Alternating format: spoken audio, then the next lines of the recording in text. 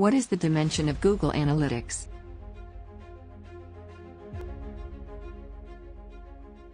What is the dimension of Google Analytics?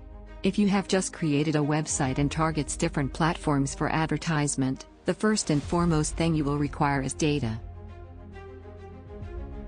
Nowadays, data has become more important because people get information from analyzing the data. It is used for tracking website activity like session duration, pages per session, bounce rate, etc. What is Google Analytics? Google Analytics is data-driven software offered by Google which helps individuals/companies analyze in-depth details. Using this tool is free and fully automatic. Google Analytics helps you to understand which platform you need to target your potential customer.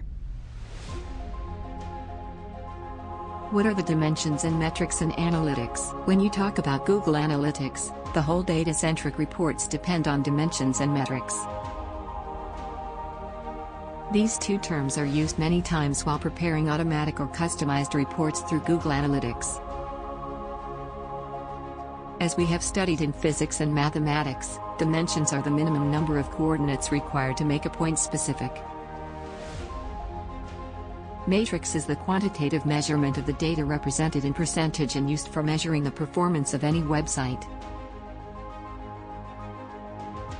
What is a metric in Google Analytics?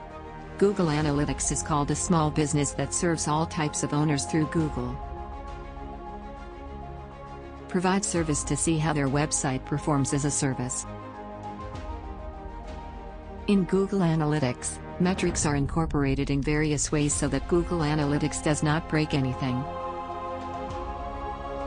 After that, Google Analytics is delivered through metrics so that it correctly affects the now of people visiting your website every month. What is the secondary dimension in Google Analytics? Secondary dimensions are really important. They are really useful oftentimes. The secondary dimension in Google Analytics provides a deeper level of insight into your data.